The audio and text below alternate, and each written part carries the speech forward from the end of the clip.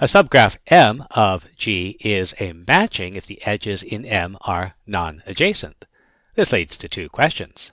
Can we find a maximum matching where the number of edges in this maximum matching is greater than or equal to the number of edges in any other matching? And can we find a perfect matching that includes all vertices in our original graph? We'll look at the first one first. Our key tool is the following idea. An M-augmented path is a path that alternates between edges in M and edges in G minus M, beginning and ending with edges in G minus M. And remember, the reason this is important is that if we have a M-augmented path, we can always find a new matching M prime with more edges by selecting what we can think about as the complementary edges. But could we find an even larger matching that doesn't require a M-augmented path? In 1957, the French mathematician Claude Berge proved a matching is maximal if and only if no M-augmented path exists. In other words, we only need to worry if we can find a M-augmented path. If we can't, then we have a maximal matching. So let's prove this. Suppose M is maximal. If a M-augmented path existed, there would be a larger matching, which we could form as we did before by replacing the edges in M in the path with the complementary edges in the path. So in the picture, the thick edges represent some original matching M, and if we combine these with the dotted edges, we get our M-augmented path. And if we take the dotted edges alone, we have a larger matching with 3 edges instead of 2. So suppose our graph has matching M, and also suppose that no M-augmented paths exist. Suppose N is a larger matching, in other words, it has more edges.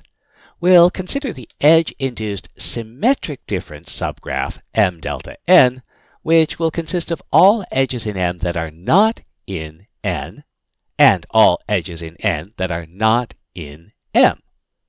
In other words, it's all the edges in N and M together, except we're going to omit any that were common in both.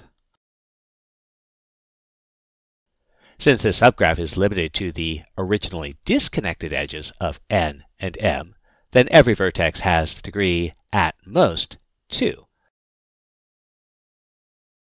However, there's a theorem that if the maximum degree of any vertex in the graph is less than or equal to 2, then our graph consists of either a path or a cycle. And consequently, every connected component of this edge-induced symmetric difference is either a path or a cycle.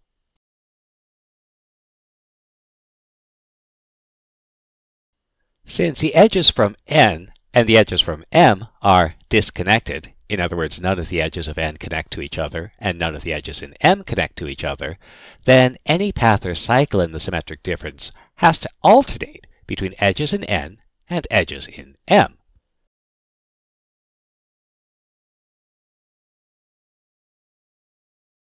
And, by assumption, since N is larger, then at least one connected component will have one more edge from N than from M.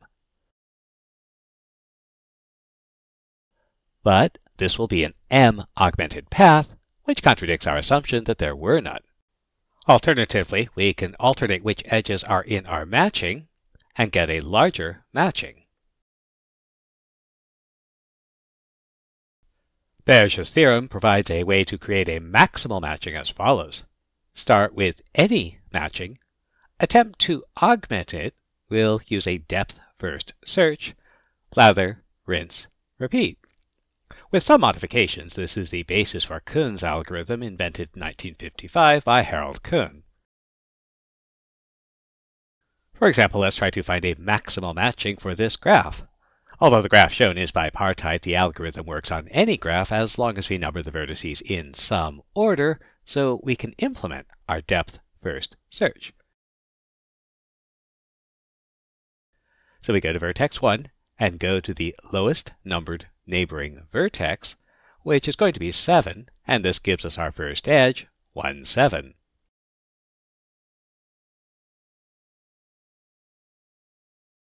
Next, we'll go to the next higher number not already included in an edge, which is going to be vertex 2. The edge 2, 7 is not in our matching.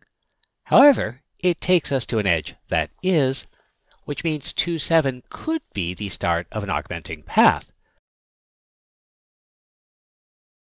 So we'll implement our depth first search. So 2, 7 takes us to 7. 7, 1 takes us to 1. And then from 1 to the lowest numbered vertex is 8, which is not an edge included in our matching.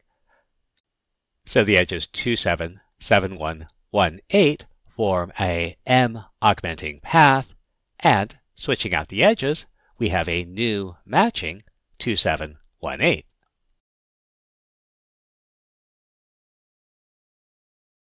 The next vertex not included is 3.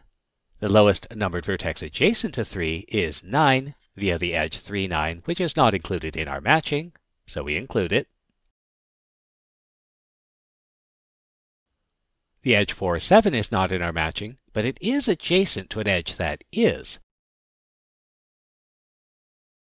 So again, this might be the start of a M augmented path. The edge 7, 2 takes us to 2. The edge 2, 9, again to the lowest number, takes us to another edge in our matching, which takes us to a new vertex. And so 4, 7, 7, 2, 2, 9, 9, 3, 3, 10 is M augmenting. So we swap the edges out and get a larger matching set. The edge 5, 11 is not in our matching, so we include it. The edge 6, 11 is adjacent to an edge in our matching, so again it could be the start of a M augmenting path, but we can't use it to get an augmenting path because it takes us to 5 and there's no edges away from 5. Again, since it's a depth first search, going to 11 didn't work, so instead we'll go to 13, and that gives us the last edge in our matching.